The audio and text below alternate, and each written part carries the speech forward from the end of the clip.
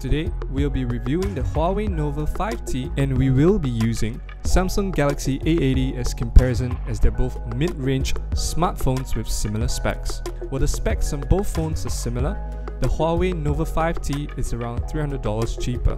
Huawei Nova 5T has 5 cameras, wide, main, depth assist, macro, front camera, all of which has built-in AI, while the Samsung Galaxy A80 has only 3 cameras, main, ultra-wide, and a 3D depth camera. For the front camera, because of the AI technology, the Huawei Nova 5T is able to capture better looking selfies without looking unnatural.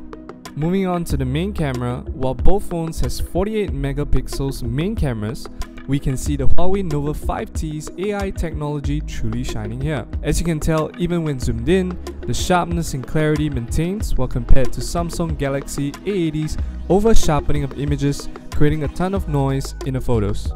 In addition, with the Huawei Nova 5T's built-in night mode, photos come out a lot cleaner, sharper, and clearer even at night.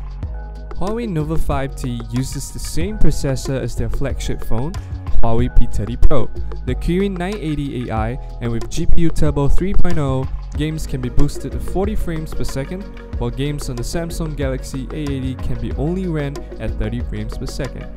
Here's the result after playing PUBG Mobile for 15 minutes. In conclusion, while both phones are similar, the Huawei Nova 5T stands as the clear winner for your go-to choice when it comes to mid-range smartphones.